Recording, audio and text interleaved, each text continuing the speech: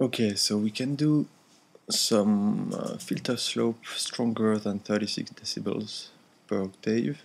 So I'm gonna show you how you can do this.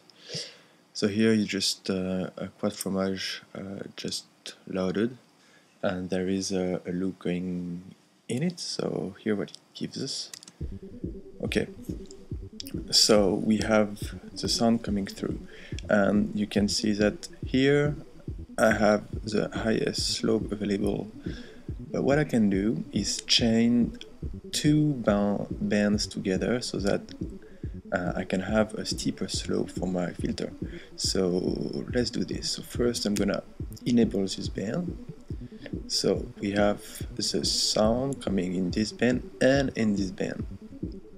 Now what I'm gonna do is having the sound going in this band, then the sound going from the output of this band into this one, and then only then get the sound out of it. So what I'm gonna do is first turn this volume on of this, so I can right click to put all the volume together here. Okay, here we are. Now I'm lowering the volume of this one. So next, what am I gonna do? I'm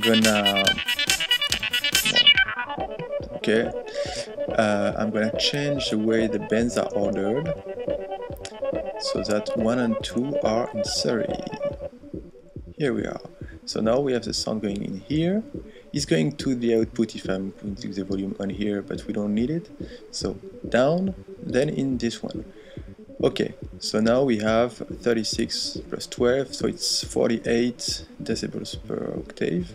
What I'm gonna do now is I'm gonna link the frequencies together of the filter so I don't have to manipulate the two at the same time. So I'm just pressing this button, right? So now, okay, so now I've got the two bands, so I can have, of course, higher slope.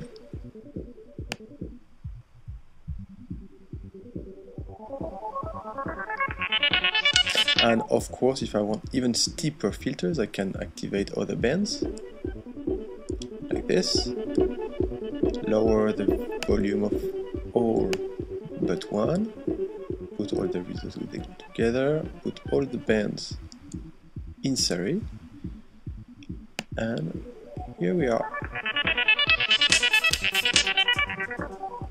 So now I can do fun stuff because I can even like distort the first band.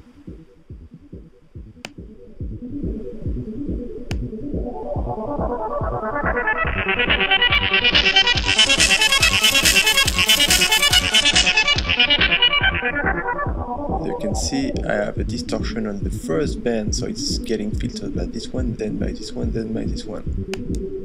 Okay.